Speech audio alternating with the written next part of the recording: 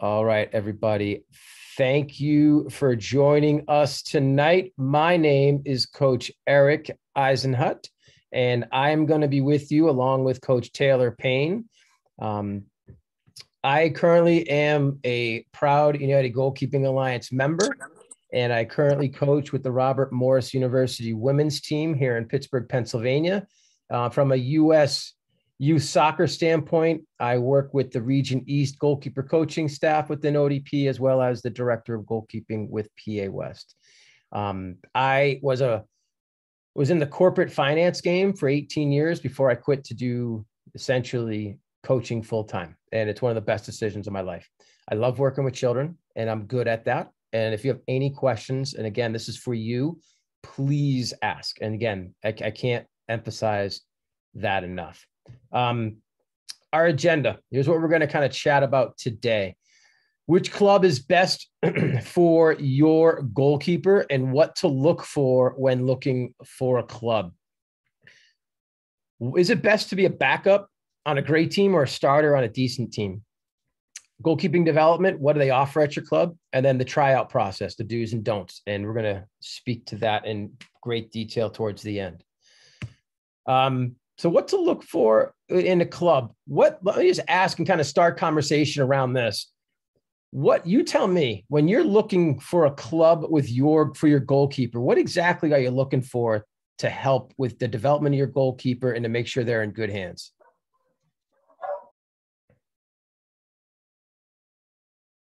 And you guys are all on mute, by the way. For me, it's dedicated time during practices for the keeper and not just the entire time just for field work. Yep. That way they have room to grow. Also, does the club even focus on it?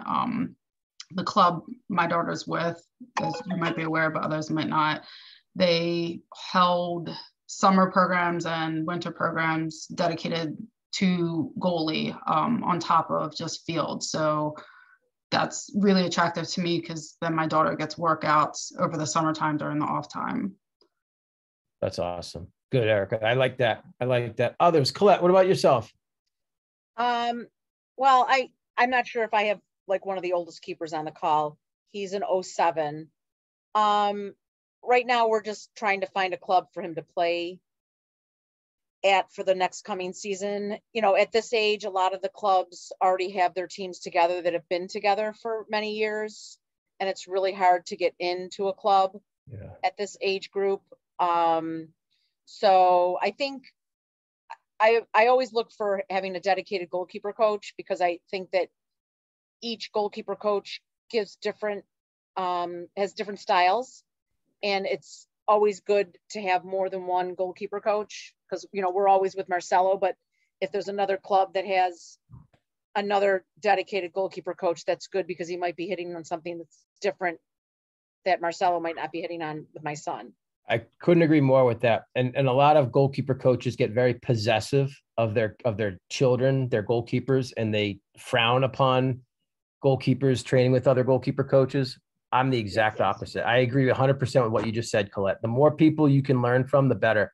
It's like going to college. You don't go and study under one professor the whole 4 years you're there. You study under as many as you can on a focus, and this focus is goalkeeping. But you try and get in front of as many professors as you can to pick up different traits, different tricks. 100% agree. That's great. Robert, what about yourself, sir? Hey, my daughter, she's 2010. They have 3 normal practices for the team and then 1 night specialized for goalie. She also does 1 additional night at Modern Goalkeeper here in New Jersey. They did actually recommend additional training outside the club. But I did have a question if you thought that 1 night specifically for goalies was enough. And then just the 3 additional practices for the team. Right. So, we're new, it's her first year as a full-time goalie. So. Gotcha. So she's training 4 times a night right now. One of them is a goalkeeper specific session. Yes. Nice. With the club. Yeah. Yep. So. Cool. We'll get into that. That's great to know. That's great to know. All right. Well, let me kind of push down the list here. I want you guys to know the difference between a goalkeeper trainer and a goalkeeper coach. There's definitely a difference. a coach is someone who's going to speak to you about the ins and outs of the game, the tactical situations. They're going to help you understand, almost like a mental performance coach, and coach you through slumps, coach you and speak to you about communication styles and connecting with your back line and a leadership role. A trainer is someone that you go down the other end of the field with, you work on specific techniques, and you go back to your team. There's a huge difference. And a lot of clubs promote having goalkeeper coaches when in fact they have trainers. So I always look for the coach over the trainer. But again, some clubs only have one goalkeeper resource, and that person just doesn't have the capability to be a coach for all the people in the club. In fact, they are dumbed down, not because they want to, but because they don't have the time to be a full-time coach. They're actually a trainer. So keep an eye out for those two. Individual development plans. Ask clubs if they do development plans, and is it from their head coach, or is it a combination with their goalkeeper coach? Because you're going to want that type of feedback, that specific feedback from a goalkeeper coach around the specifics of the game. Do they have a training curriculum? The club season's 9 months long, ballpark figure. And the curriculum is an understanding as to what it is they're going to be focused on, whether it's by age, whether it's by team and tactics, but is there a plan? And again, a lot of clubs don't. They'll just go down the other end of the field and, they'll put them through some technical work, and that's it. Do they get game-related feedback? Do they have their coach there at the games, giving them points during the game or after the game? And if it's after, are they getting video analysis? Are they seeing themselves in action and able to kind of dissect their play? Are they getting goalkeeper education? A lot of younger kids in particular, they don't know the game, and they don't know what they don't know. So they're sometimes just kind of on a ship without a rudder. Right. So if there's someone that can, a coach there that can teach them in-game moments, teach them positioning when the ball's on the other side of the field, again, basic stuff, but things they might not know about. Maybe they just stand inside their six the whole time. Should they be doing that? Things like that, like little things. And again, I mentioned the mental performance component to it. Goalkeeper coaching is a lot of, we work with the kids. We speak to them. They go through slumps. We talk to them about the ups and downs because we've all been there. And a lot of head coaches don't understand that and have that capability. So looking for a coach that can share that type of dialogue with your goalkeeper is important. And then lastly, a lot of goalkeepers, their goals are to get to college. So do they have a pathway and connections into the collegiate game? And what's their success rate? And a lot of people might measure clubs based on the success rate of where they place kids. But are they placing kids for the good of the club and the ego of the club? Or are they placing kids because that's the right spot for their kid, for their goalkeeper, their major, the size of the school, the distance from home? Are they taking all that into consideration? There's a lot there that might be new to you. So before I ask for questions or comments, Coach Taylor, is there anything you'd want to add or any of these that you'd want to highlight? Yeah, can everybody hear me okay? Perfectly. Yeah, just got done running a session out at my club. So I just wanted to hop on here while we were going. Like you said, a lot of teams don't really have goalkeeper coaches. They have trainers, right? And a lot of times trainers don't really focus on the mental aspect of goalkeeping, which as goalkeepers is really immense compared to a lot of other positions. It's not just so much as running up and down the field chasing the ball, but it's your positioning. It's how you interact with the players in front of you. How do you interact with the crowd that's behind you, right behind the goal? How do you interact with, just that inner person talking to yourself after there's a mistake or after you have a successful moment? Can you keep yourself composed? And I think that's things that we have to value for our children, right? Because a lot of times they don't really even notice those things. They don't notice those like subtleties of the game. How do they, come off the field after a hard match? And do they have someone, on their side telling them, it's okay. You had a bad night or you had a slump, whatever the case may be.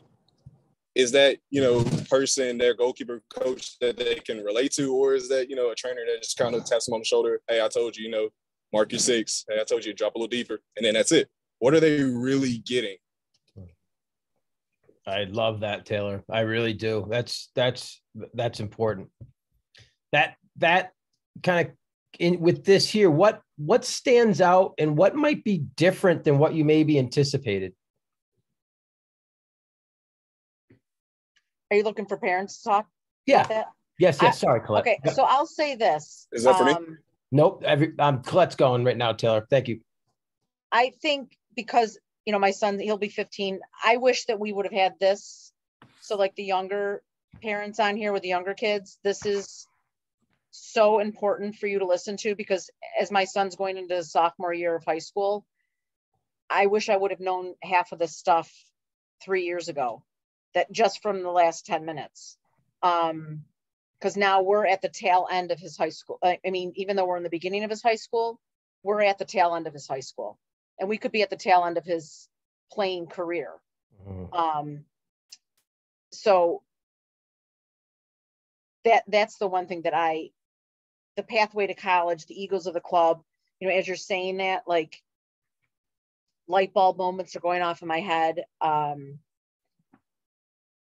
think it's also important to have your kids, once they get to a certain age, and Eric, you're probably, and Taylor, the same thing, is to get your kid with somebody who does personal training and watches the way that they run and watches the way that they stand, and make sure it's, if you do have a personal trainer, like my son's personal trainer was a college goalkeeper, so he knew exactly what he needed to work on.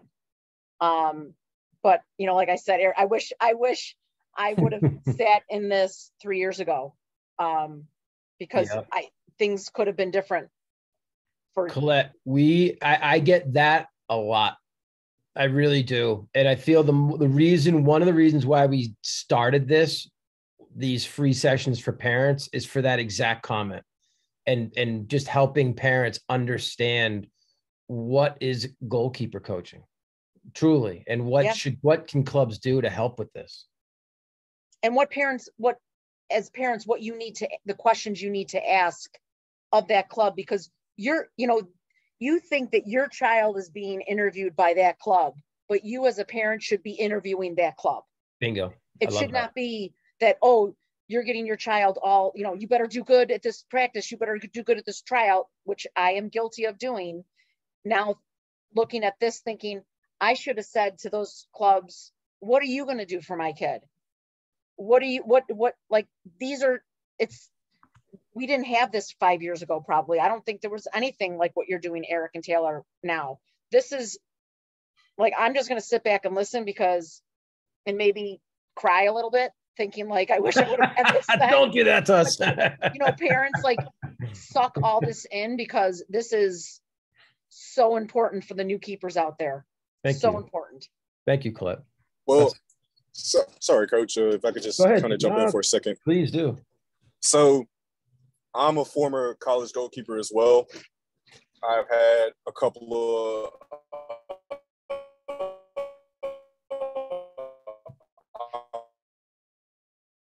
Taylor, we lost you. Opportunities with some lower level pro clubs. Story kind of starts, can you hear me? Nope. We heard that. If you could start over, honestly, right when you got into it, you went into like a robotic voice, and then we sorry about that. Well, so I'm former college goalkeeper. I've had a couple of semi-pro opportunities here in the U.S., but, my story didn't, start as normal for a lot of other kids who've been playing soccer, since they were knee high. I kind of got into it a little bit later in high school, and I didn't have, access to not even just a quality club, not a quality high school team. I didn't really have a good soccer coach. My soccer coach was, kind of sharing duties as the baseball coach. And a lot of the, the effort and the work was put on my own shoulders to kind of go out and seek opportunities. But I say that to say this, don't feel as though, his opportunities are lessened, because he's coming on late. If you find the right coach, and you find the right system, and I believe that you have with, Eric and this and UGK, and all the coaches and the work that you've put in so far, and you stay committed to being the best parent, coach, player that you can be for him and your kids, the opportunities will come, especially for goalkeepers that really focus in on the art of goalkeeping, because that's what it is. It's not, just sitting back and watching things go on. It's being a part of the game, being a part of the team, going out, doing the little parts on your own, outside of practice with a trainer, on your own, watching the videos, listening to these podcasts like you do when you come on to these videos and these sessions. That's the work that'll get you farther out and get you those opportunities. And I promise, like I said, if you just keep that effort up like you're doing now, the opportunities for him will come along if he wants them. I love that, Taylor. And I'm just going to make one comment before we go to the next slide. And then parents, please add on. I want to see here if this is new to you too, to Colette's point, and, Robert, Erica, some of the other parents that just joined, what to look for in a club. This is a pretty thorough list. And the one thing I want to echo is Colette's comment about you need to interview the club, because they're going to advertise a lot of things that they might not do, more of a check the box exercise. Yeah, we offer goalkeeper training, goalkeeper coaching. Unless you ask more, they're not going to share. And if you do, here are some of the things listed here to ask for, because remember, you're the paying customer. We pay. Club soccer is expensive, right? There's a comma there, and sometimes it's $2,000, $3,000, $4,000.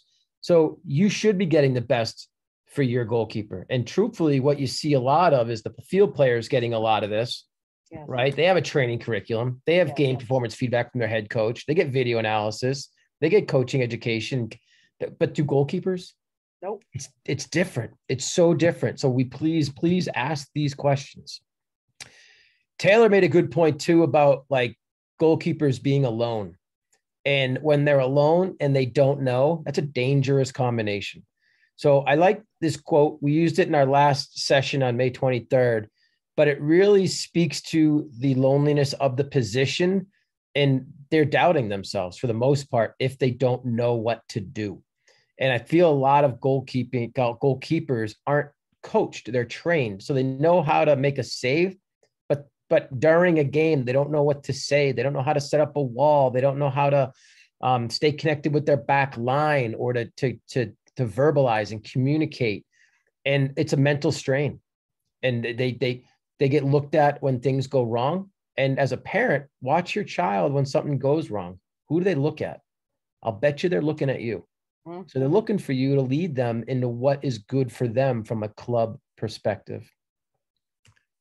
That said, before we get into starter versus backup with clubs, meaning a great club and a backup, or a okay club and a starter, I do want to just get back to any questions or concerns from a parent's perspective. I can't see the chat, but I do see there is something open in the chat. So if someone wants to speak to that. Yeah, I can. I just chatted that one of the best things, my son's 08, and one of the best things we did for him was we found him a great club that actually wanted him. Like before we were going through, sort of like, I think how you mentioned, Colette, just try out good for this team. But then we finally found a club that actually sought him out and wanted him. And it's been probably one of the best things for him. Yeah. Did you see it based on his performance, or is it more like mental performance first and then the actual performance on the field was next? How'd that work? So basically they didn't know him prior to tryouts. We showed up. So it was his performance at tryouts, and they heavily sought him at tryouts. And then they had us try out more, and he tried out with a few other of their other teams as well. And that's where they really were like, hey, we really want your son to come to us. And that's where they went down this list. And I actually played, so I sort of knew what to ask, which was helpful. But I think just one of the things that you don't have on your list is just have somebody who wants your kid. And put more time and effort in training him and making sure that he's because I mean, all of us are, as goalkeeper parents, we've been on those teams where the coach just berates your kid. And that's the worst thing possible. 100%. So I would just add that on there is all. And you want to know, in my opinion, I have to preface this before I get all of us in trouble. In my opinion, A lot of head coaches don't know anything about goalkeeping. Not a word. Not, and that is 1000%. And what do? They also sometimes will contradict, even if you're getting coaching, even if you're getting training, not coaching, there's no communication going on between the two. So does your goalkeeper coach talk to your head coach? You know, are they in sync? Because that can really cause confusion and mental performance issues for a goalkeeper if you're doing something in training with your goalkeeper trainer or coach, and then you go to the game and your head coach is telling you to do something totally different, or berating you for something that they think you did wrong, but in actuality you're working on in training. Yeah, I think you hit it spot on there. That's one of the things I've had. Two things I want to add. A lot of clubs, they have goalie. I think you're spot on with trainers. They'll have a goalie trainer, and then nobody listens to their advice or who they think are the better keepers. Right. And so it's picked by the head coach. And then you have a head coach, like you mentioned, will be telling your keeper, why aren't you doing this? Why aren't you doing that? Or why can't you do that? Or why can't you do that? And especially at the younger ages, it's stuff they've never worked on. Yeah. It's something that they don't even know to do. And it's like, look, talk to the goalie trainer, and we would love for you to teach him how, but you can't get angry at him when he's not doing it, when he doesn't even know to do it. Yep. I guess that's great. That's great insight. And then let's get real quickly at when selecting a club, pros versus cons on starter versus backup. And when I say backup, they're a backup on an elite club, starter on a mediocre club. Because I get that a lot. And it's usually an ego thing to be a backup on a great club versus a starter on an okay club. Because remember, the development for a goalkeeper is at a much different pace and tempo than any of the field players. So I just want to focus on the backup piece first on the left side. So, the backup on a high quality club, you're getting a high level of training, right? You're playing with elite players. You're winning. You're probably playing ECNL, which again, all awesome things. You're going to be traveling a lot, but you're not going to be playing. That's just hard. You have little to no good game experience. And there's a practice player label that comes with that. As a recruiter, game experience to me is very important because you need to be able to perform in games. It's not how'd you do in practice, how'd you train. You know, even on those great clubs, you need to see them perform in a game setting. Can they have the same vocal leadership and demand that presence in a game compared to training? It's a much different experience. How do they respond when they mess up in a game? Because they're gonna, right? Like what's their, now does it just continue to just go downward? Or if you're that starter, you may have some experience with that and you know how to rebound from that. Is there anything on this backup situation that people would want to speak to, add to the pro or con list, or just get in deeper depth with one of these? So one thing I might add, Eric, please. Yeah, I think it's almost age dependent a little bit. Well said. I just think like at a younger ages, you're almost better off being a backup, but you're getting the good training because that's where your development's going to be. But then when, let's say you're at like my son's age, just heading into it, Colette, your son is, like you mentioned, right at the peak of it, even though he's middle of high school, is you need the game footage for me to show to coaches.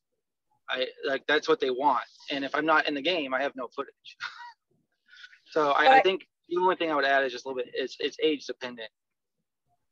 And I also think as parents, we need to take our egos and put them aside when it comes to our children being on the best team, because the best team, this is what I have learned, and I could be totally wrong, but what we've learned for our son, the best team for him is him taking shots, because he could be on the best team with the best offense and the best defense, and he's picking daisies in that 6 foot square, not getting one shot on goal. That's not going to do anything for him or her. So maybe going to that B team might be a better fit for your player so they can get the shots on goal, make great saves, have a good offense, defense, but not the best offense, defense. So your kid isn't I always say picking daisies. And that took me last year to put my ego aside when he got into high school. And I was like, you know what? I want him to have fun. I want him to touch that ball as many times as possible. Wasn't thinking he was going to be touching 30 balls a game, but he did. But it made him a better player. He would never have been the player that he is today without being on that freshman team for soccer. Yeah. And that's an interesting point, Colette, because looking at the starter pros, your in-game knowledge, your in-game experience in seeing things over and over again in a game setting at the game tempo with game emotions, reacting in a practice versus reacting in a game setting is so different, right? And the cons, maybe the skill level might not be there. You can be in a good club with great goalkeeper coaching, right? You got to seek them out, as we kind of pointed to earlier about what to look for. But that said, the cons are you're not going to have anyone pushing you typically if you're that starter. And I'm a big believer in competition. And I believe that goalkeeper coaches should put their goalkeepers in a situational competition on a regular basis to make sure that they're always pushed. And that can be at any club level.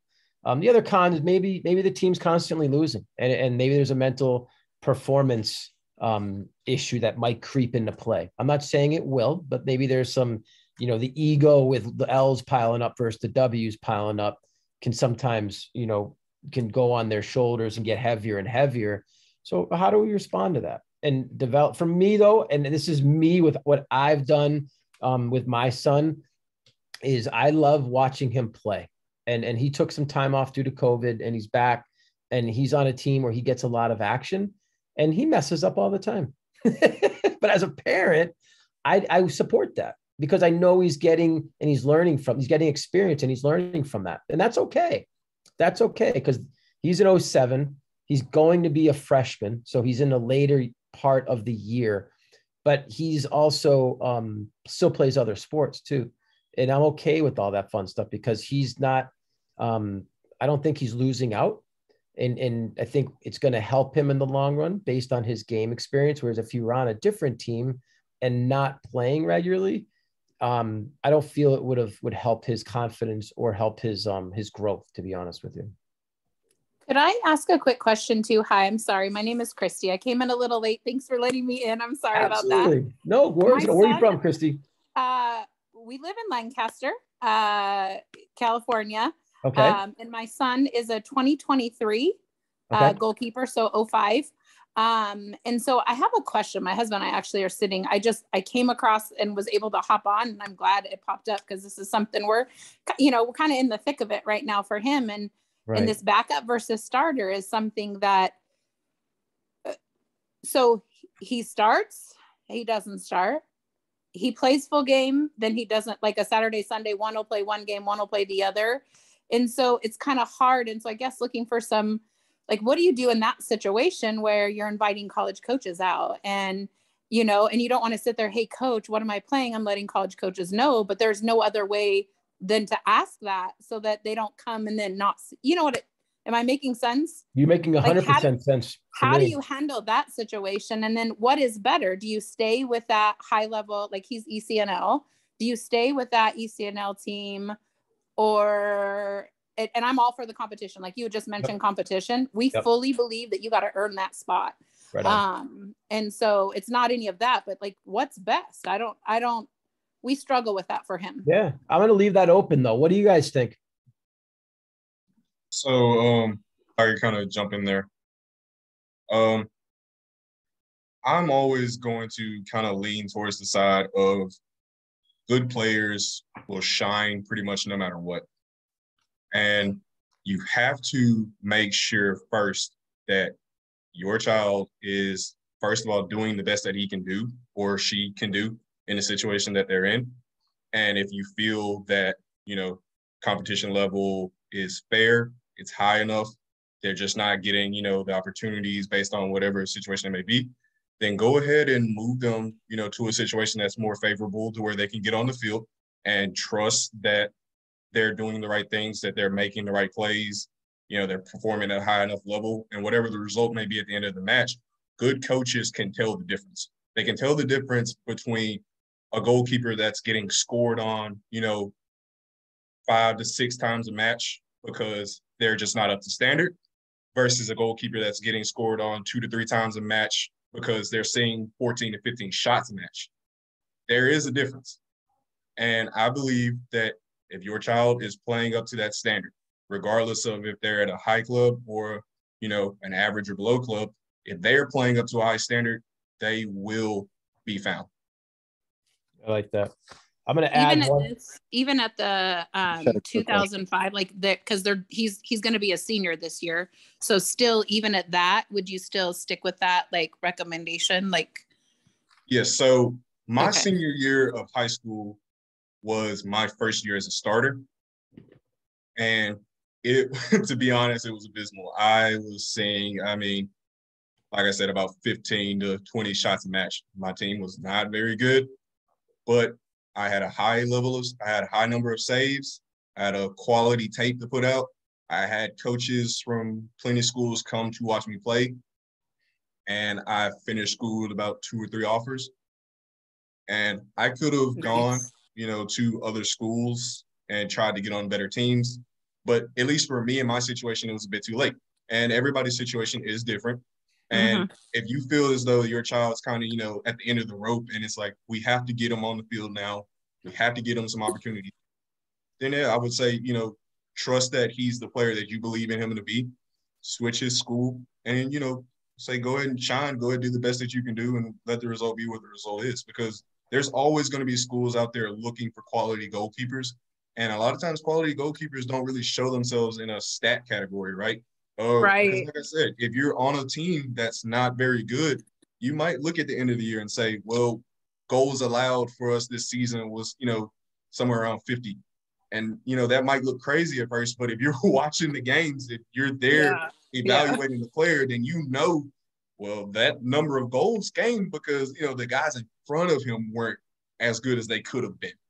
And if you're sharing the goal too, if you're sharing the goal, you're sharing the stats too. And so like right now, he only has a couple goals on him since March, where the other goalkeeper has quite a few, That's also very true. If you play for a team where they prefer to split time between keepers, I don't necessarily agree with that. But if that's where you are in a situation, you also have to look at it, kind of down the line as it is. Whose goals belong to who? Who was the one giving up those goals? I know it's a team sport, but a lot of times, you have to be fair with how you divide stats. Who was the one on the pitch when these goals were given? If we had a match where you played the first half and didn't play the second half, if we gave up 3 goals and 2 were on him and 1 was on me, fair is fair.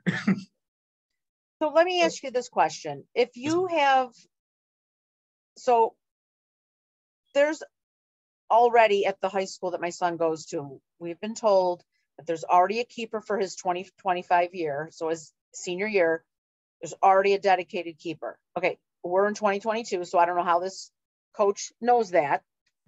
So I digress.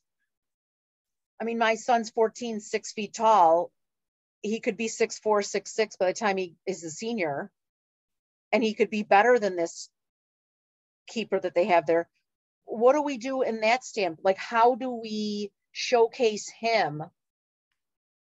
Like, how do we navigate that?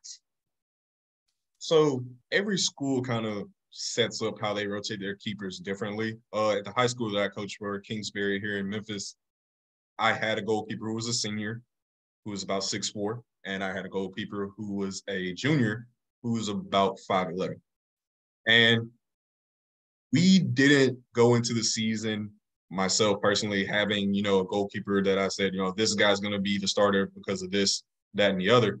But we literally left it up to competition coming into the year, and then how the season was falling out, Where were the mistakes being made? What were the mistakes not being made? Okay. And if you ask your coach and you feel that they're being honest with you about how they're going to divvy up the minutes, I think that you have to factor that in. If your coach is telling you best keeper will play and you believe your child is the best keeper, then I would say you allow him to compete, because just like Erik said, you know, you want a goalkeeper that has minutes and you want a goalkeeper that has film, but you also want a goalkeeper who knows how to compete. I've never been in a goalkeeper room at the higher levels when I got into college and above where we didn't have goalkeepers in there that didn't know how to compete. We didn't have goalkeepers in the room that had always had it easy, where they were always on a club where it was never someone to kind of be worried about or never looking over your shoulder. You have to have that kind of competitive edge that kind of, I want to be the best regardless of who's in the room with me. And so I think, you know, that's a factor that you have to weigh in. And again, everybody's situation is going to be different.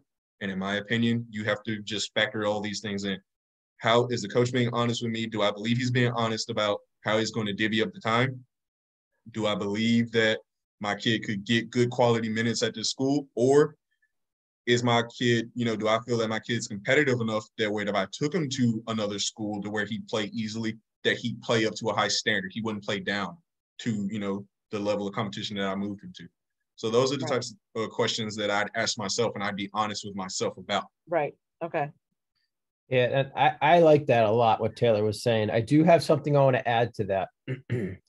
Where are goalkeepers being showcased? Where are coaches going to find their goalkeepers and their players? Are they going to high school games? Honest question. Or are they going to these club tournaments during the off season of their high school seasons? I'm a college coach, that recruits. I've never been to a high school game to recruit. That's just the fact for me. Now that might be different for other coaches, but the other thing too is from a club perspective, to bring it back to club, you are the paying customer. Their goal, clubs, is to get an identification and a spotlight of you as the player, because you're putting a lot of money into this club to help get your player to the next level. In this case, the collegiate game. I absolutely would sit down with that coach and say, I'm writing a letter to coaches for this upcoming tournament, ID tournament in 3 weeks. We're playing 3 games. What is the strategy? What games are we going to play? Is it going to be so-and-so gets all of them and so-and-so gets none? Are we going to split them 50-50? Is it going to be one game, 45 minutes each, and the other games we each get a full game? But those are questions you have to ask if you are writing letters to coaches. If I showed up, because my son feels bad asking. No, like he's kind of like hesitant to ask but how else are we to let them know? Exactly. And that's a fact. And here's the deal. If I'm a coach, right? And I'm going to watch your son and he doesn't get on the field, guess what? He's off that list. You're not coming back. And he's upset about it too, because he sees, like we have a list. I help pass out their brochures. I know who's at the games. He knows who's at the games, you know? So if they're there to see him and he's not there, and if he sees you walk away too, that's the hard 100%. part, right? That's the hard part. Like, I don't know how many times, like, don't pay attention. You don't know why they're leaving. Like, just do your game, Yeah. But they pay attention. 2 comments on that. One, if I also showed up and I knew you were playing and you played, that's awesome. You know what I'm saying? Like, so make it worth, and just say it, like, listen, man, I have coaches coming to watch me play. I want to tell them what games to come watch. So can you help me out with our schedule? I'm sure the other goalie's thinking the exact same thing. You know what I mean? So I think it's only fair that you're spending all this money in a club soccer environment to be able to then go to these ID showcase events and be able to be showcased. That's the whole point. That's the point of it, right? Yeah. Okay. Thank you. One thing I would add, and like I said, I have the advantage of having been a coach as well. The clubs want to promote you going to college. Exactly. So use that to your advantage. Yes. Tell the coach, hey, my son has contacted this coach. He said he's going to be, or they may, as a senior, they'll be able to talk to you, but they may not. If they can't, hopefully they talk to your coach as a in-between. But then they basically will say, hey, we're going to be at this Yeah, we've got ID camps, we've got national tournament, playoffs coming up. and Yeah. here's the schedule. And you tell the coach, hey, let me know what games my son can play in, or have your son. All this should be directed from your son, actually. Have your son go to the coach and say, hey, I want, like, what times am I going to be playing? Am I going to play the first half, second half? I'm getting this full game, not that full game. And then you send that schedule to the coach, and you can and definitely let them know, like, hey, I've already contacted these coaches that I'm going to be at this tournament. And just keep that two-way communication there, because the club wants to say and put out there on their social media or whatever that your son is committed to this school.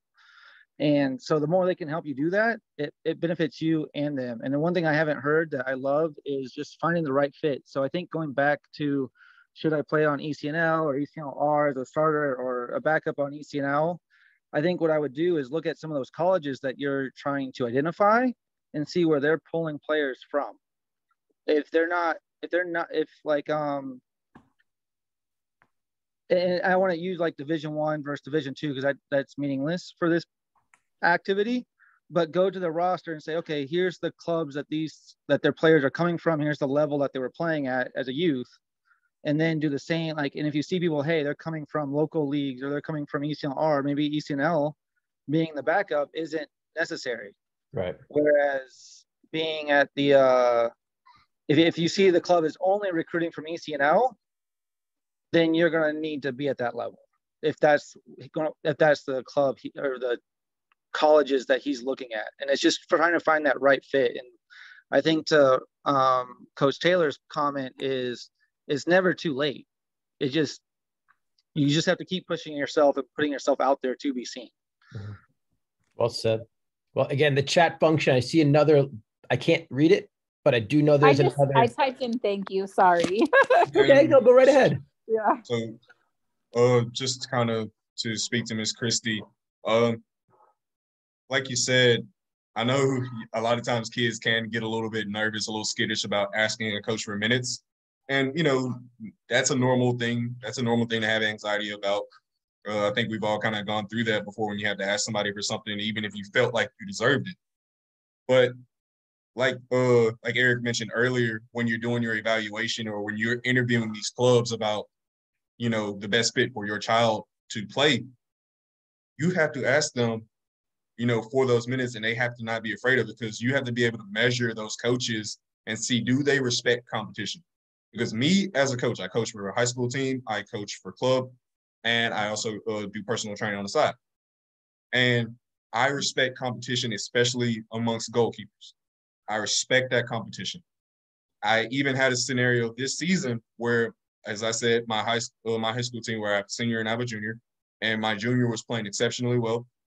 And he asked me for varsity minutes. And I took that to the head coach, and we hashed it out. And we both agreed he deserved those minutes, and he deserved to start that varsity match. And he played well. If you respect competition, or if your child is on a team that respects competition, asking for minutes is going to be something that's going to be looked at positively. If you feel like you've played well, if you feel like you've earned them, you should ask for them, and they should be given to you. Yeah. I want to just piggyback off that. As a coach, I love it when kids come to me asking for time. I love it, because it's telling me they're driven, they want more. And I don't want to hear them talk down to the person they should be playing over. I want to hear them speak highly of themselves and how they're playing and what they're doing that's making them, perform at the level they are. And to me, that's gold.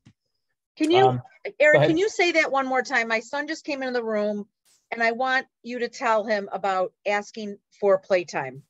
As a college coach, as a college coach, I absolutely love hearing my players come to me and asking me for minutes, because it shows that they're driven. It shows that they have a goal, and their goal's not being satisfied, and they're trying to work to accommodate their goal. And is it selfish? A little bit, but you know what? There's only one goalkeeper on the field. It's not like they can move you from a number 9 down to a number 10, or from a 7 to the 11.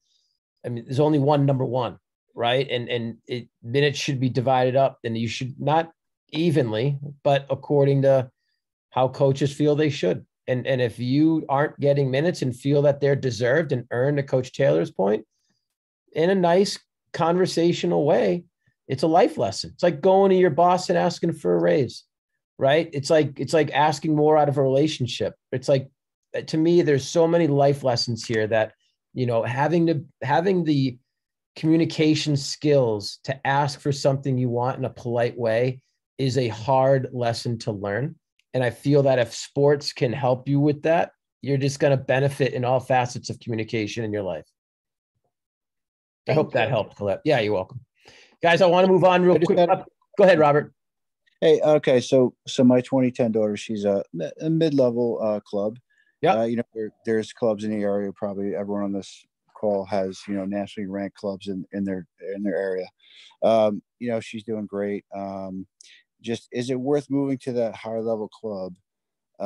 Is goalie a specific enough position where you can get recognized between video footage, you know, training seminars, camps, and like our modern goalkeeper they go to? You know, is that enough of an avenue to get noticed, or does she have to go to that top level club and try and crack into that? You can go to that again. It's going to go back to like this.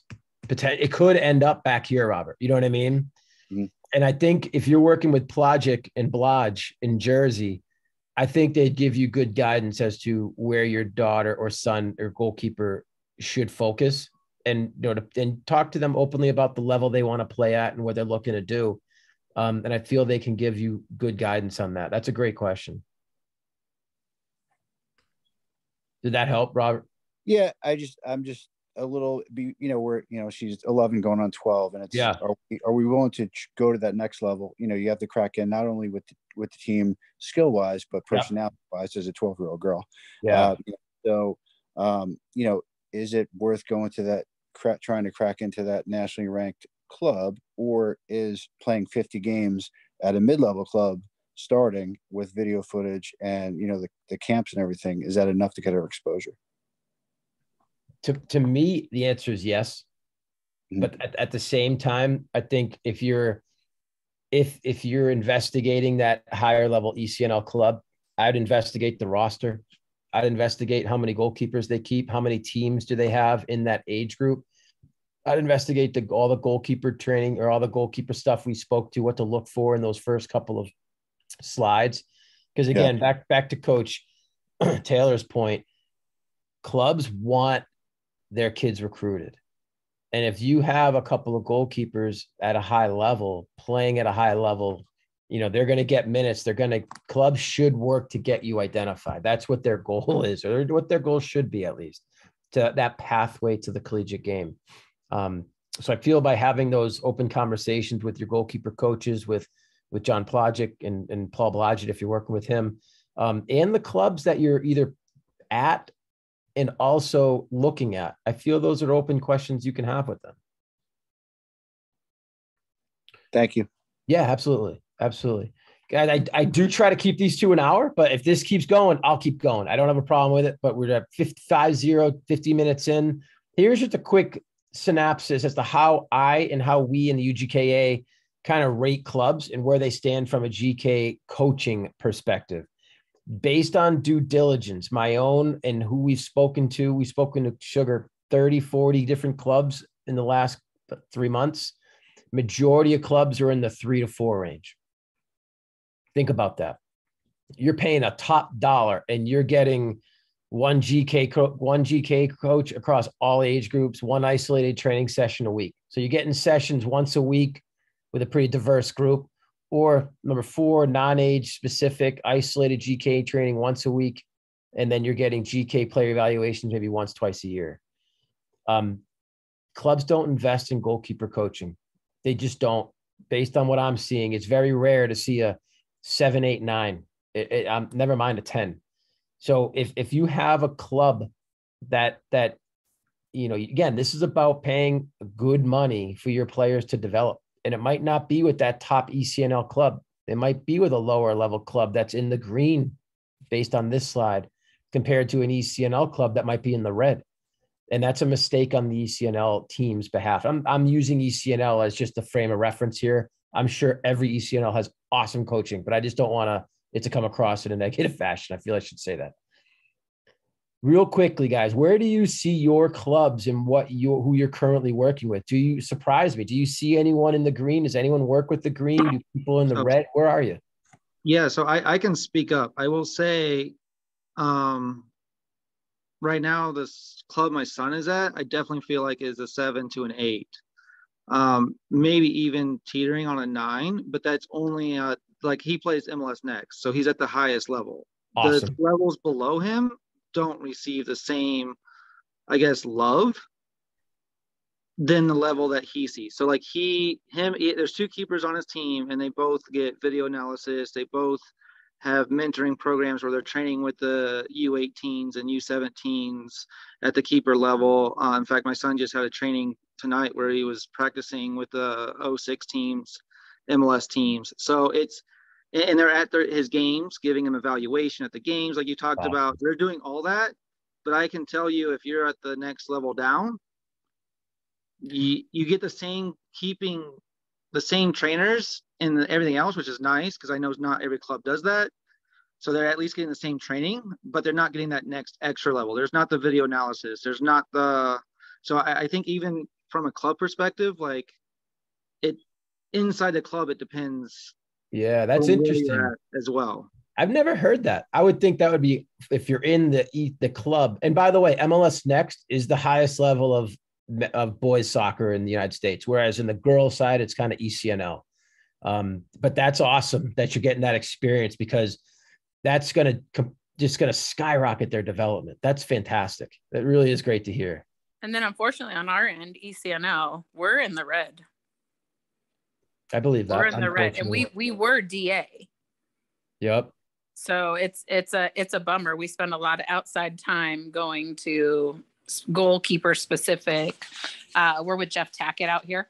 Nice. So, Jeff's great. Yeah. So we spend time with him and another one too. So there's probably like 3 other, like Colette, let me ask you, where would you say your club is on this scale here?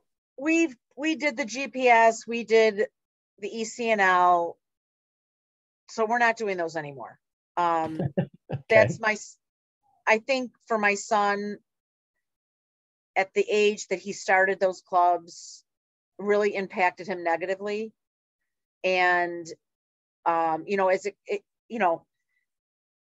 he's going to be a doctor when he grows up, quote unquote. He's not going to be a D1 athlete. At least I don't think he is. He's not going to be playing for FC Buffalo. So I think for him, he looks at it like, and who knows what's going to happen, but right.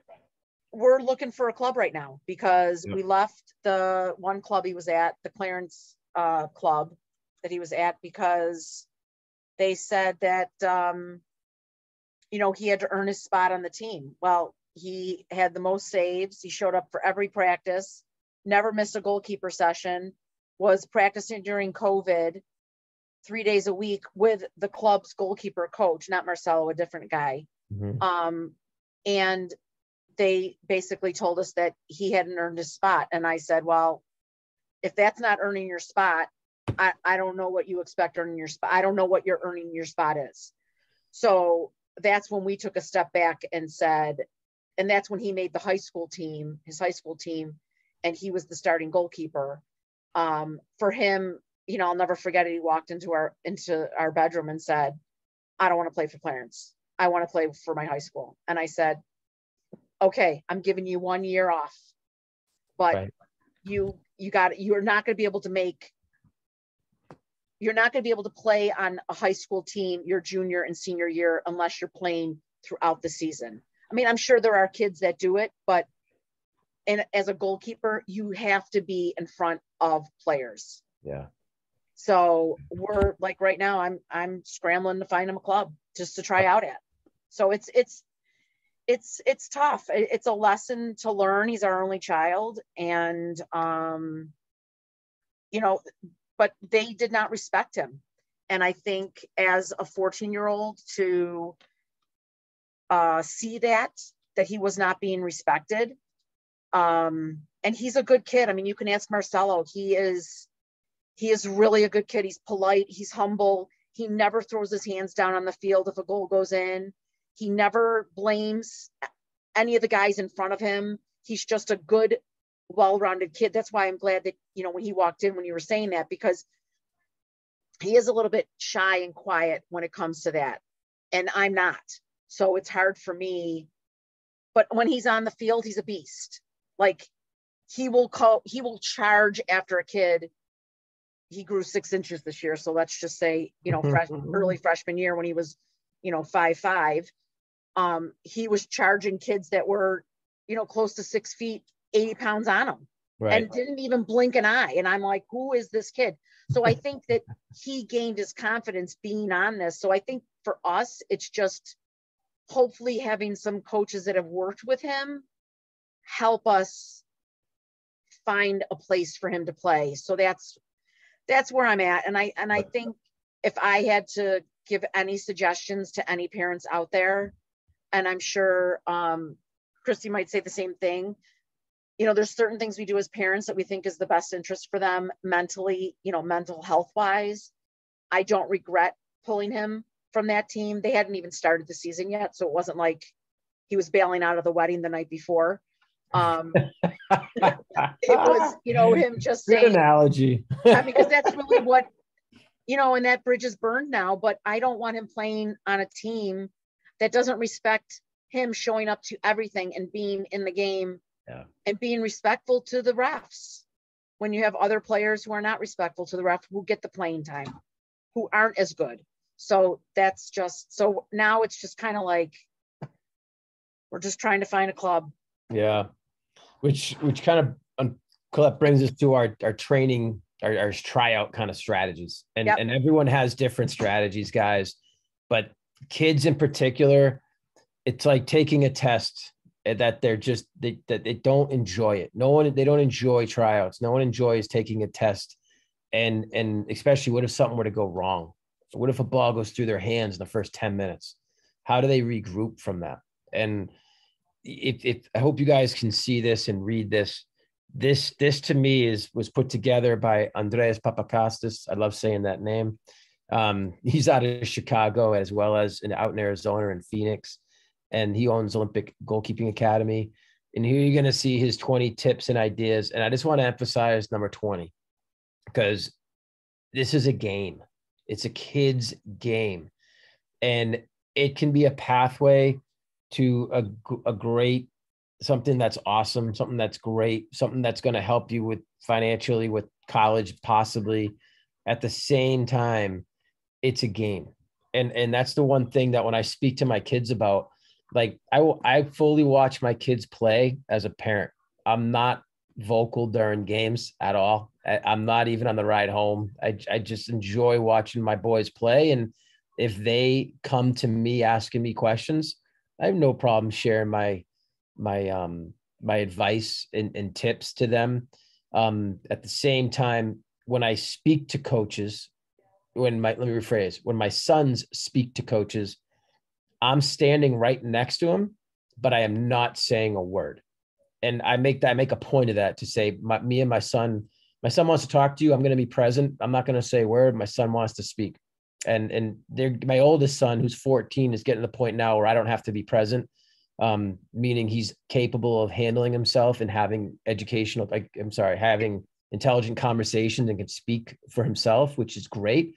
My other son is 11. I still stand next to him, and whatever sport, whatever it is, I want him speaking to the coach because it's his playing time. It's his team. It's what he wants to do, but I'm always going to support him. So just standing in behind him, standing right next to him, answering questions, being there in case a coach, flips out or loses it and goes off. That's never happened.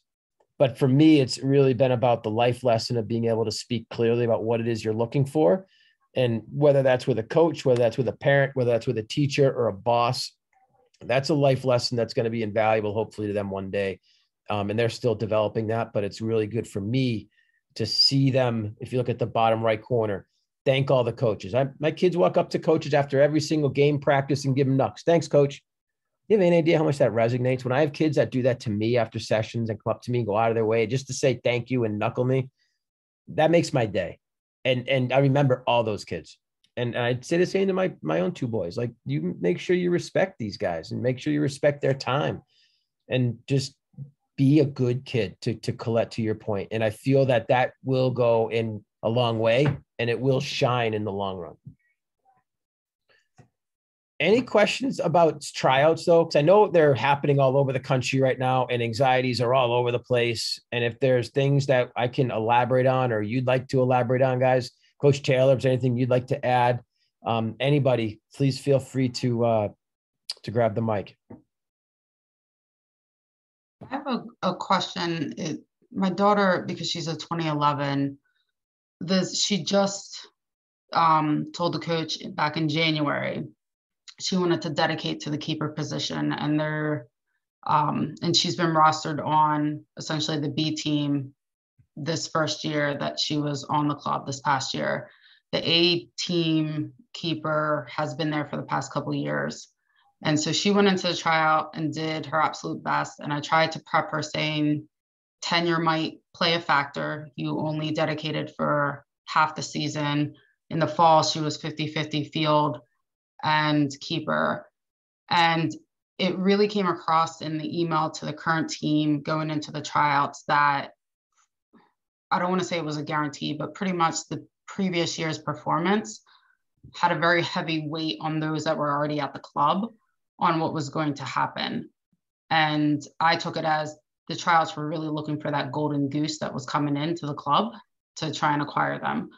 So what would your advice be to my daughter's tryouts already happened 2 weeks ago, and she already was told she's rostered as the B keeper, and they have 3 teams and only 3 keepers.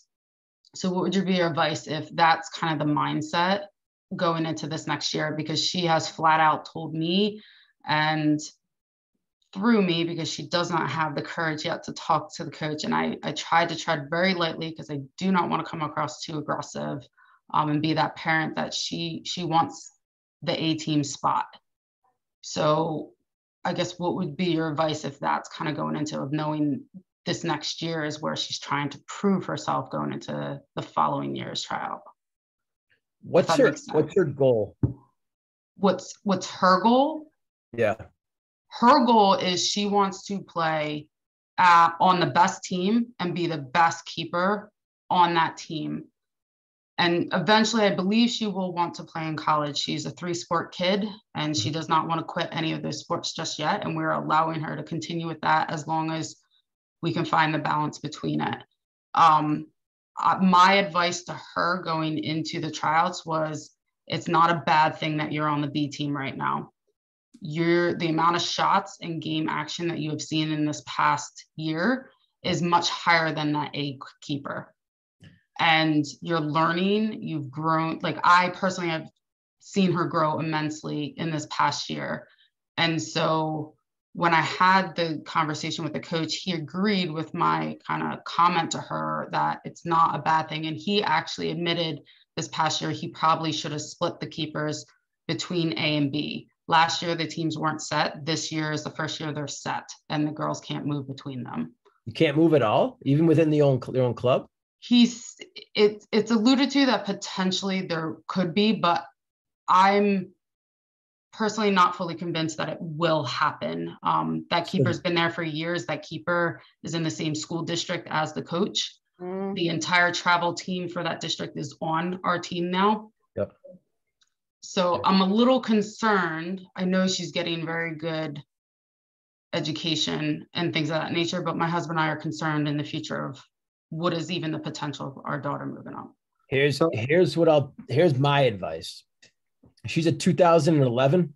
Yes, and I know she's young, and so that's why I'm trying. I'm trying to prep myself for years for it. So thank you all the other parents for talking, because I am taking notes. And I'm trying, in my mind right now is, when does this become? That's where I was going with this. More critical. Yep. Because she's 11. Good. Yeah. You just took my comment out of my mouth. Now, here's what I'm going to tell you. I'm a Division I coach that recruits. I've never looked at anybody's statistics or background or anything under their age of like freshman year. Okay. And I mean that. The kid, she's 11. She should be worried about having fun and making sure she brushes her teeth before she goes to bed. You know what I mean? She is, I promise you. Where were you years ago, Eric? Where were you?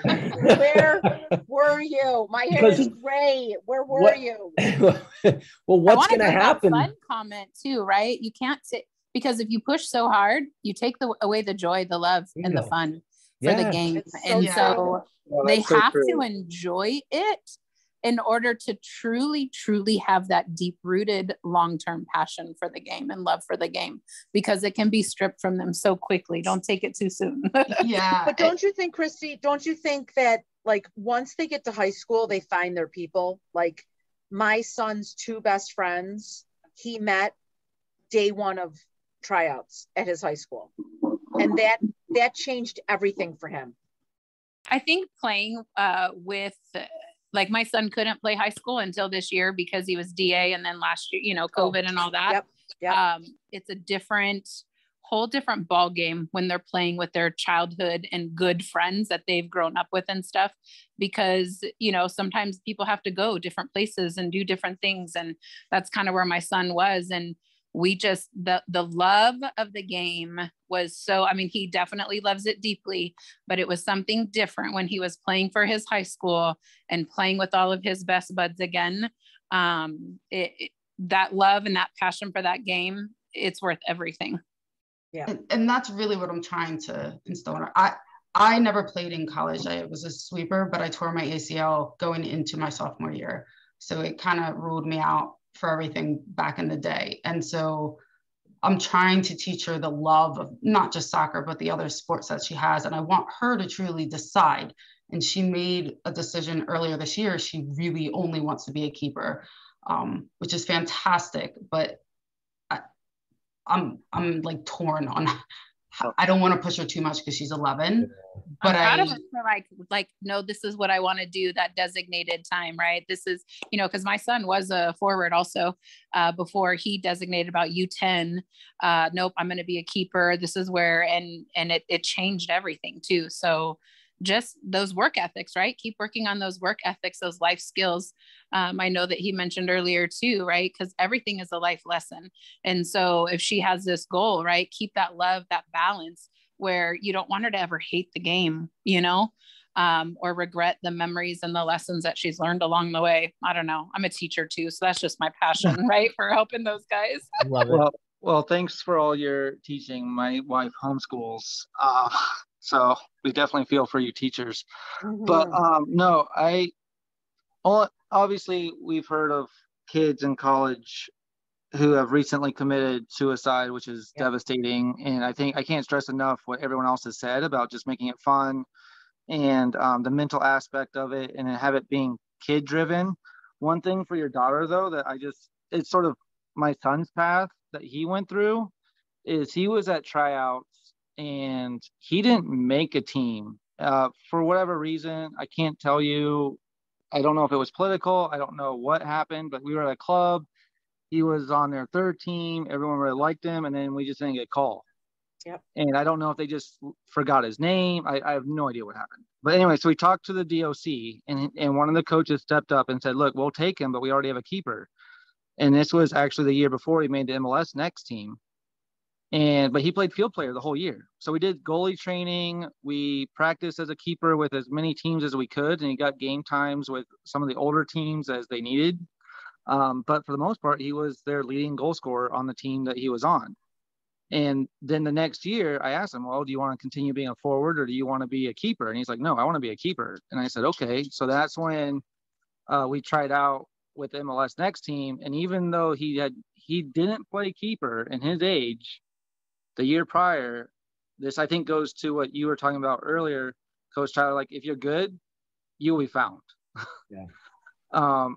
So I won't stress too much as to what team she's on, obviously at the age she's at, but even you can hear my wife. But just but I think it's just key to keep them having fun, and they'll do well. And if they want it and work hard, they will be noticed. I love that. You said that very well. Oh, can I go ahead and get in there? Yeah, Taylor, go ahead, man. Yeah, so I forgot who was speaking. I think it was Miss Erica, if I'm correct. Yes. But I just kind of went through this whole scenario with one of the children that I train. I coached her on her club team. She's actually about the same age as your daughter. She's about 12 years old now. She was 11 when we kind of went through this situation. She wanted to be our goalkeeper. Usually for the clubs that she had played before, they usually let all the kids, try all the positions, but she wanted to be a goalkeeper. And so I kind of started mentoring her and coaching her, and she was going into middle school, like headed that way, and she was going to try out for her middle school team. And what she was kind of having problems with her mother, kind of like in the same situation. Her mother was an athlete in high school, and she could be, kind of one of those mothers that kind of, go, go, go, go, go. And, I kind of took her to the side respectfully, and I told her, your daughter doesn't need two coaches, right? She doesn't need two coaches. She needs a coach or a trainer, and then she needs a fan, a number one fan at this age, because she's so young that you're her mom. And so everything that you tell her or everything you pour into her, she's definitely going to cling to it. She may not act like it, but she is. She's going to take that to heart, and she's going to use that every day. And if you're pushing so much into her, and she also has a coach that's pushing so much into her at a young age, that could just be so stressful, especially as a goalkeeper, where we know that this is a position where there's already just stress that just comes with the job, just comes with the job. So there doesn't need to be, multiple avenues just bringing in stress, but there needs to be somewhere where that stress gets poured out. And she doesn't need, necessarily sympathy from you, but more or less empathy, right? Where you can tell her, I don't necessarily understand like what you're going through as a goalkeeper, because I don't know, like your player history. I don't know if you were a goalkeeper or not, but I was only a sweeper. So yeah. I try the empathy, not to interrupt. I try to do the empathy, and the only coaching I give her, and I tell her this all the time, is I can only tell you from what I know from being a sweeper. And she's still in the early stages of, like, just this spring season, I taught her to tell your defense to hold the 18. Like, super simple stuff I'm trying to, like, tell her, because she's not getting that from her coach. Other than that, I always say to her at the end of the game, like, she's like, I let this goal in, or this happened. I should have went out for the breakaway. And I said, you know what, Sam? Whatever you did, like, that's fine. You're figuring out your mistake, and you're telling me what to improve on. So that is what I want to hear from you. I don't care about the score. I don't care how many went in. I will, like, if you thought you played the best that you played, then I am absolutely happy with how you played. Mm-hmm. I actually have one of my goalkeepers in here right now. We're actually going through tryouts as well. And but like I said, like with her in the situation, I ask every single one of my goalkeepers, no matter what the age is, no matter what the level of experience is, I ask them at the end of practice, I ask them in a tryout or the end of a game, how do you feel, right? How do you feel? Yeah. And because they don't always need me to tell them, the tactical mistake or the physical error or whatever the case may be, or maybe even like a mental issue that they're having. Sometimes they just need me to be an emotional outlet. They need to come to someone who maybe not, I understand as a former goalkeeper, so I can give them a little bit of sympathy, but sometimes even the situation where I can just give them empathy, as in, I'll just listen to you. I'll hear, how you feel, what that frustration is, and I'll just listen, right? And I'll just take that, and then I'll say, it is what it is. I have your back. I'm your number one fan right now. I'm here for you. Let me know how you feel, vent that frustration, and then we can move on from that. And I believe that you are the type of parent that's going to find her the best coaching situation that she can. But as it is right now, like you said, keep doing what you're doing as a great mother, as a great mother to a goalkeeper. This is what this is all about, parents of goalkeepers. Just keep being empathetic, keep listening, and allow her to just have fun, right? Because if she just keeps having fun with it, going forward, she'll get better on her own. The best players are the ones that know how to have fun. They know how to, not take themselves too serious, not take the moment too serious, and like just carry that with them. They know how to let it go, say, all right, chalk it up to it's a game. I'll get better. And I kind of just leave it at. I used to say to my son that, you know, when he was that age, I would say, you know, like if it was what, 7v7, is that what it was? I don't even remember, it was so long ago, but I would say, like, there's 7 other kids in front of you and their job is to keep that ball away from you. So don't, like, and that wasn't putting down those other kids on the team, but each player on the team has a role. And so that would make him feel better. Like, yeah, but he goes, but mom, I didn't do this. Okay. So now you know you didn't do this, but it's not, that goal going in that net is not solely on you.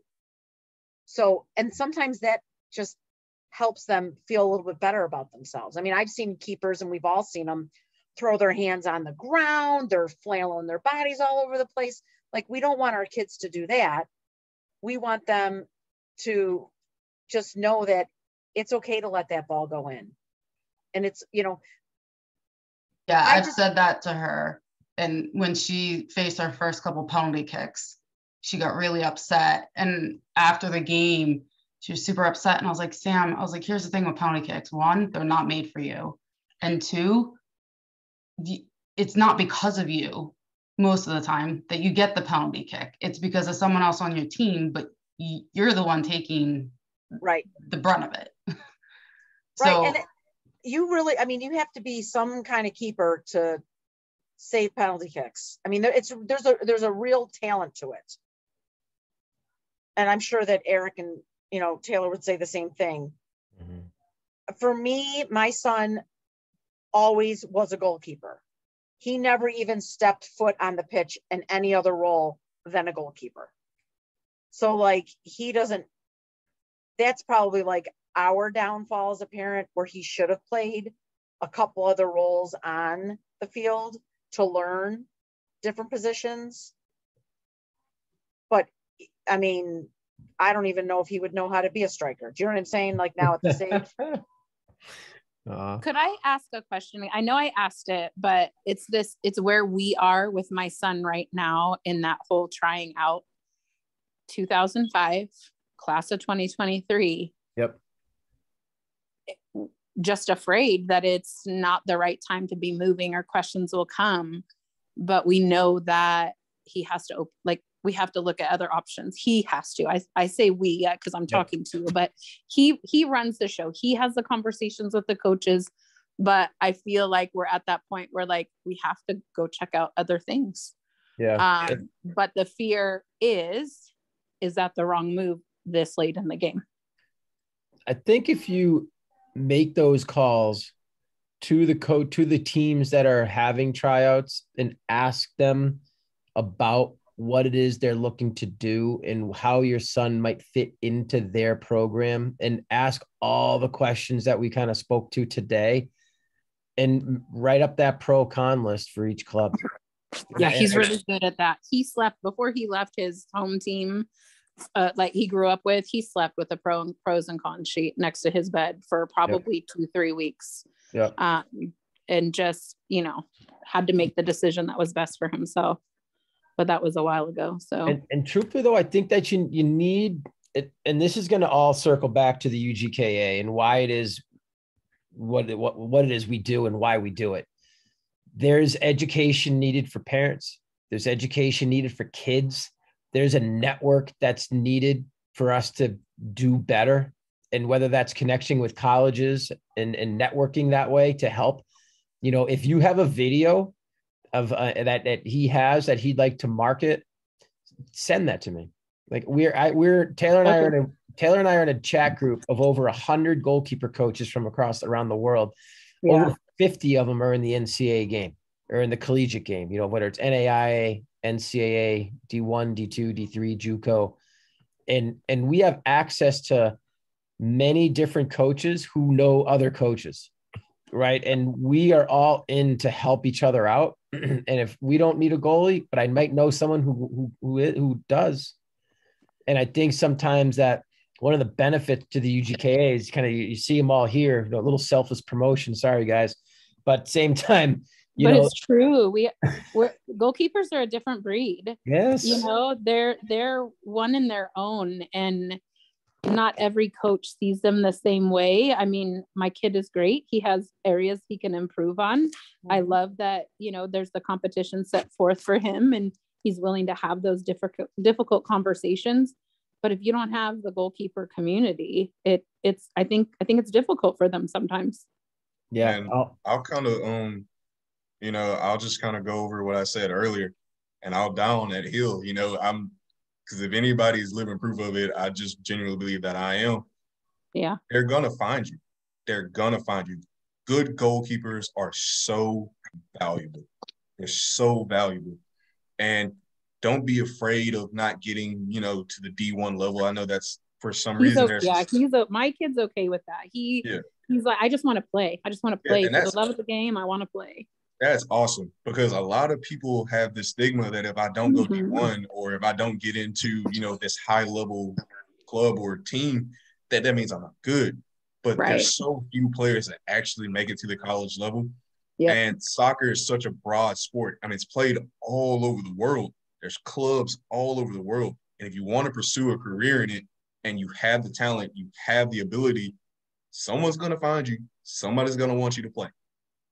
And, you know, I always tell my goalkeepers, you know, it's kind of, you know, I'm from Memphis, Tennessee. I'm down here in the South. We say it all the time. Stay ready so you don't have to get ready.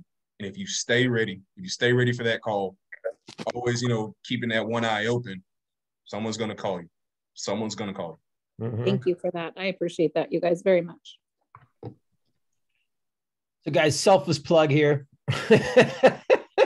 What we do, what we can help with, what's needed, and a lot of things we spoke to today. And then questions, I kind of figured we went over them as we went along. Hold on, one more selfless plug. Training opportunities in the Cranberry area, which is in Pittsburgh. I know some of you from all over the country, so I'm just going to leave that there just for a second. Last one's the residential camp. We're at close to capacity. I think we're at 75, 80%. We have around 10 more opportunities. If anyone's looking to join, we are having people fly in from Florida and come in from Ohio and New Jersey and upstate New York and Sugar. I met at Pittsburgh area, Eastern PA, and 10 spots left. We're only having 65 kids. We have 10 coaches, 6-to-1 student teacher ratio.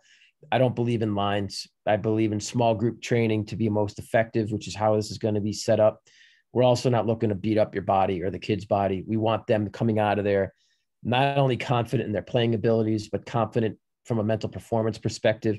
We do have classroom sessions and we do take care of their bodies. We have in the morning and at night, we have rollout sessions and stretching and dynamic movements in addition to pool yoga, where we're getting the kids in the pool during the hottest part of the day.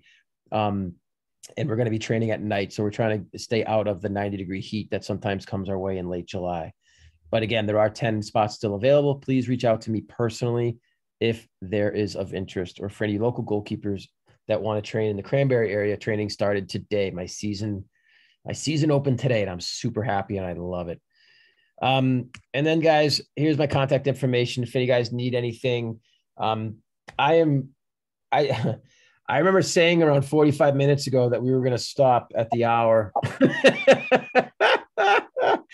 I want to thank you for sticking around and having this dialogue. This is needed. And if we can get more parents involved and put out topics and speak to topics that are important for parents, please let us know what you want to hear about. You know, this started out as a mental performance thing and a versus mental health. And can we do the right things for our kids?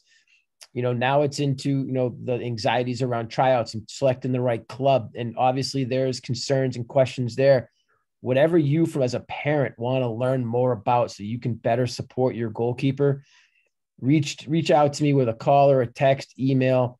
Don't think twice. We're going to do this the first Monday of every month. And I greatly appreciate your participation tonight. Coach Taylor, thank you for working alongside me tonight. And guys, I'm just going to leave it here. If you guys have any questions or comments, please let me know right now. I'll answer last questions.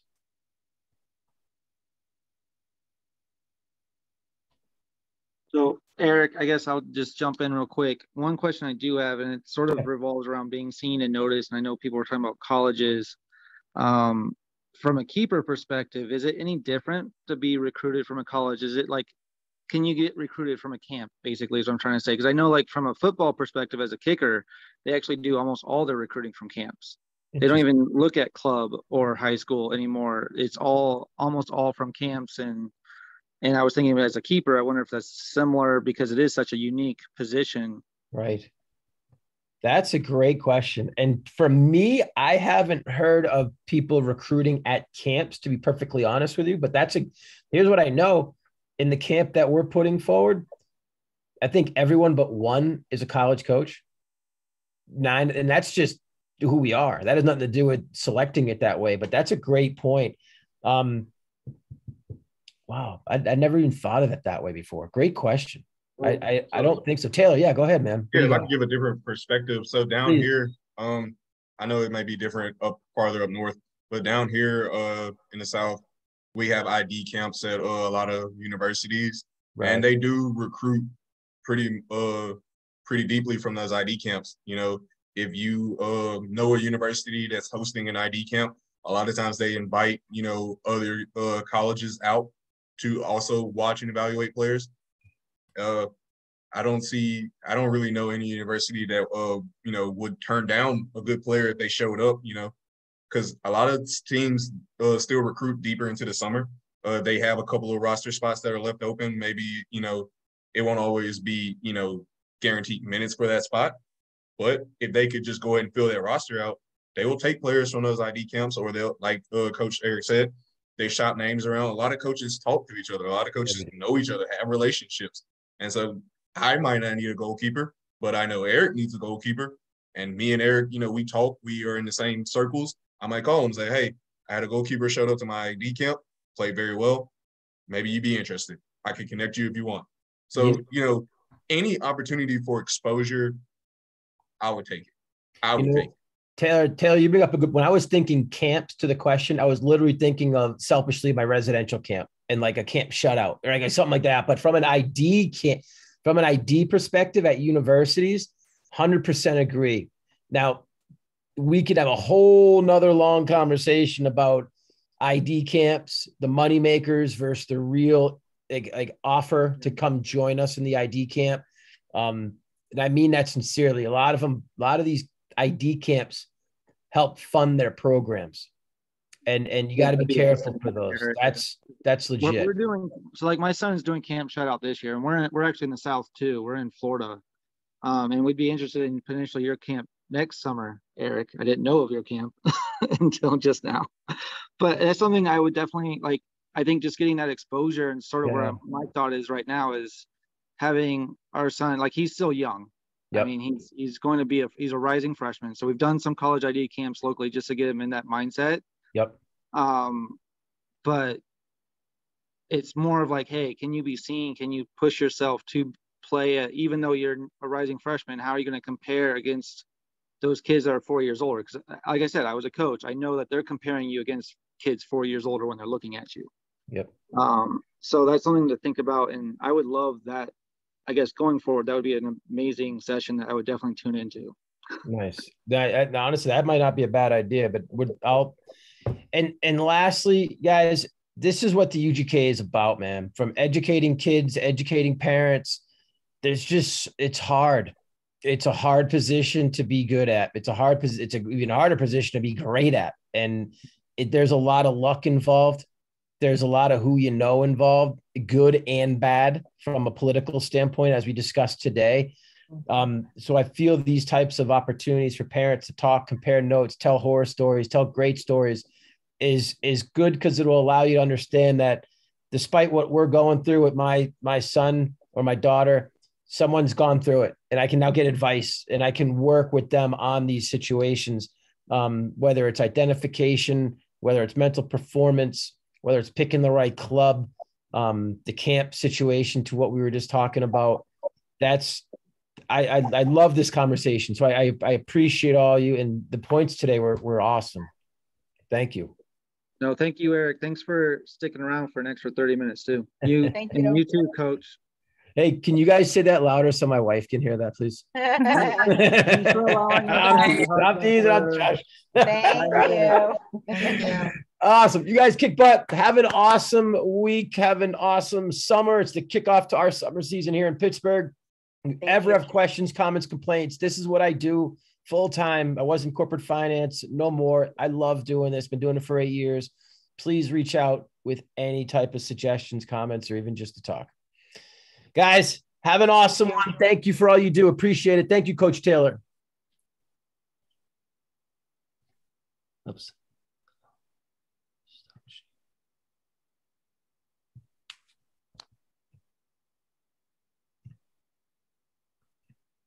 Hey, Eric, before I hop off here. 1 sec.